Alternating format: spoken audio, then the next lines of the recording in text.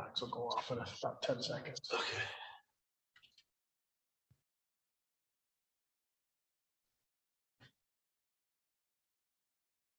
All right, in jail there, your name, please. Thomas Carlson.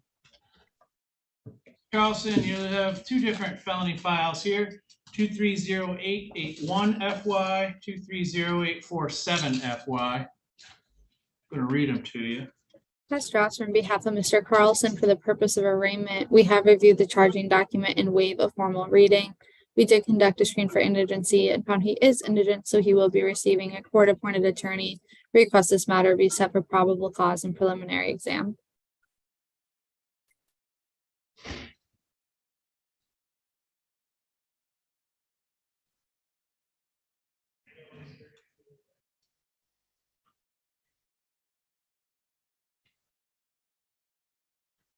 One and 84.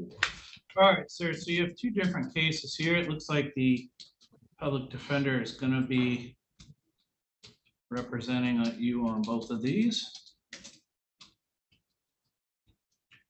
You wish to argue bond?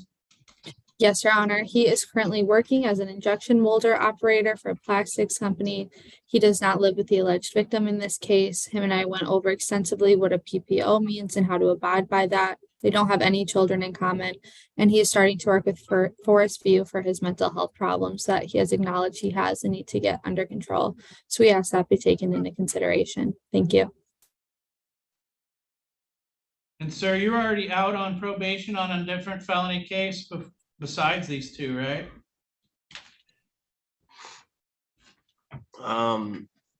Up in Bay City, I don't think it's I'm not sure. I'm on probation. No, sir, I'm and, talking about your meth case from February 26th of this year. I'm showing you as out on bond on that case. Forgot about that other felony case? No, I'm just, it's all getting So you committed both of these new felony cases while you were already out on bond for a felony case. I just want to get that straight, right? I was working with an officer, or my wife was working with an officer to try to get me mental help, and instead the officer like went and gave all of the information to the prosecutors instead of getting me.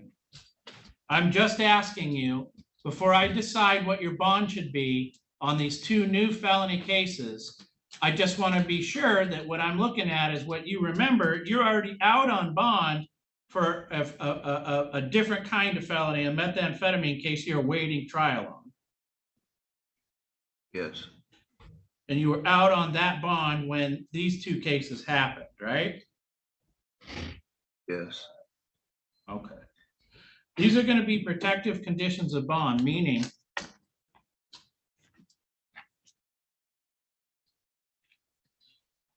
I'll lower the one, but they're both set now at $10,000 cash surety, and they both have a protective condition of bond, meaning you cannot have any contact with Sheila. You cannot go where she lives or where she works. You cannot consume alcohol or any other controlled substances. You cannot leave the state of Michigan without permission from the court. You cannot possess a firearm or any other dangerous weapons. Do you understand all those rules? Yes. All right.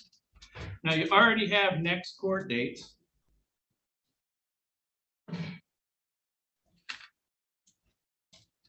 That's IE.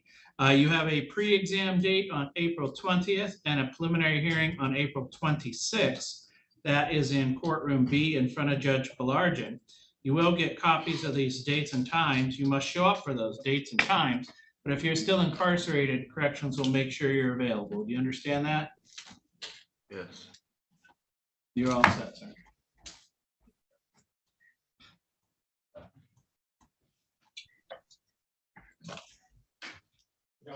Oh, okay. Your Honor, Garberlink is being too belligerent to come down here, so we'll try on tomorrow.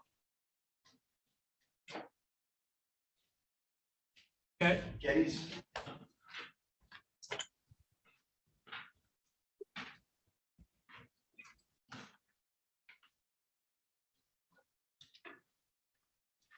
Good afternoon, ma'am. Your name? Good afternoon, Diane Geddes. Geddes, this is a felony file 231161FY. I'm going to read it to you. Pastor Ross, on behalf of Ms. Geddes, for the purpose of arraignment, we have reviewed the charging document and waive a formal reading. We did conduct a screen for indigency and found she is indigent, so she will be receiving a court-appointed attorney. We request this matter be set for probable cause and preliminary exam.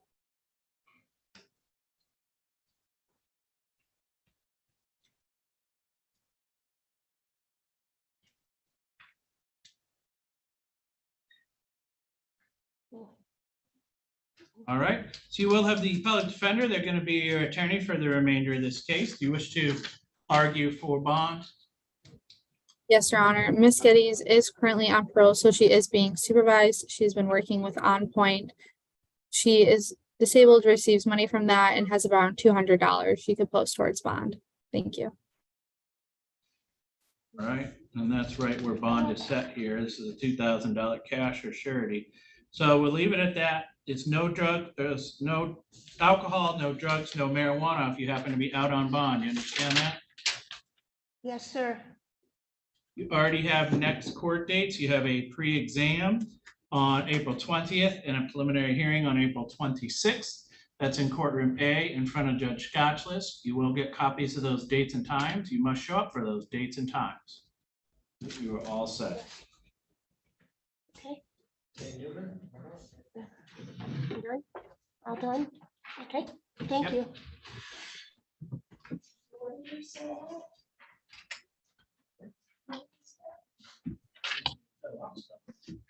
Good afternoon. Your name?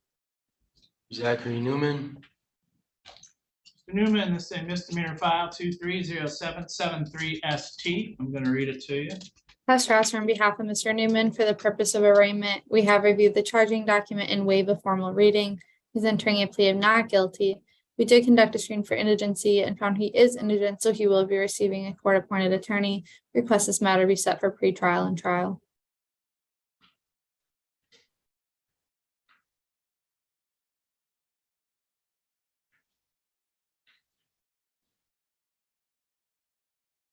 All right.